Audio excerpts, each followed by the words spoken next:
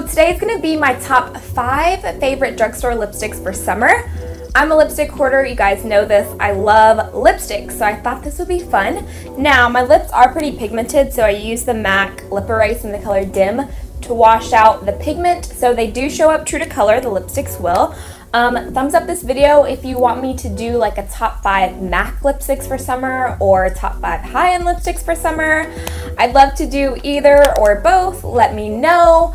I hope you enjoyed the video. I had a lot of fun filming it. And also, subscribe if you're not. So I love you guys. Let's go ahead and jump into it.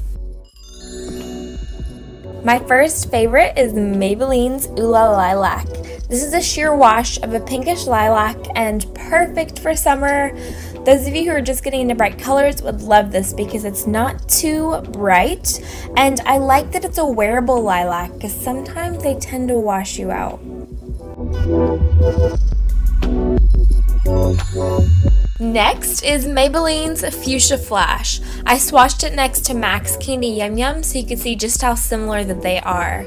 This is the most beautiful neon pink and the formula is so creamy so it won't dry out your lips. Pair this with a winged liner and it looks awesome.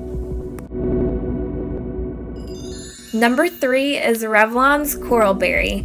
If you like MAC Vegas Volt, you will love this. It's a neutral coral with hints of pink. This color will give you that fresh face look that I adore for summer.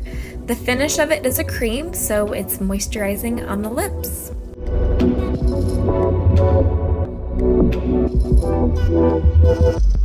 Number 4 is NYX Indie Flick. I've swatched it next to MAC's Lady Danger because they are so similar. This lipstick is a vivid coral red. The finish is matte, but it's not over drying and it's not going to budge all day. I love to pair this with a gold smoky eye. It looks so pretty.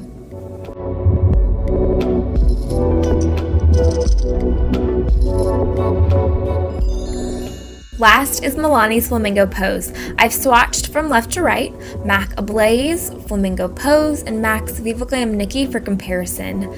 This color is an amplified fuchsia with coral undertones, and they smell like watermelon, they're so comfortable to wear, and this one stains my lips, so it's a gorgeous color for summer and a win-win in my book.